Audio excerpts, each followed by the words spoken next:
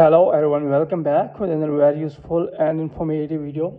In this video, I'll show you if you're getting this type of problem cannot connect to App Store on your iPhone or iPad device while downloading apps on your iPhone device. Then here in this video, I'll show you how you can fix this problem if you're having this type of issue cannot connect on App Store while downloading any app. In this video, I will tell you the solution how you can easily fix this problem if you're having this type of issue on your iPhone device. So first of all, here you will have to close this tab. After that, first of all, here you will need to open setting on your iPhone or iPad device, and the first thing you will have to make sure that the internet connectivity. So first of all, here you will have to make sure that you are using strong internet connection, because a weak internet connection can be the reason of this problem. So first of all, here you will have to make sure that you are using strong internet connection. If you're using Wi-Fi, then here you'll have to disconnect with Wi-Fi and reconnect it again. And if you're using mobile data, you will have to turn off your mobile data and turn it on again.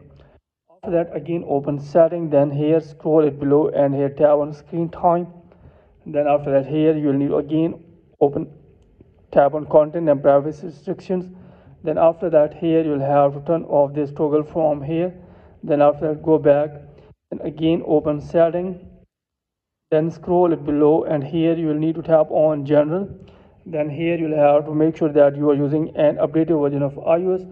If you don't have an updated version of iOS, then you will have to update your iPhone device to the latest available version. Then after, go back again, open setting, then tap on general, then scroll it below and here you will have to make sure that your iPhone date and time is correct and the set automatically is turned on from here. Then go back. Then after that, check that the problem fixed or not. If you're having this type of problem again and again and still facing this problem, then again open setting, then here scroll it below, then tap on general, then scroll it below. Then you will need to tap on transfer or reset iPhone, then tap on reset. Then after that, here you will need to tap on reset network settings. After that, here enter your iPhone passcode.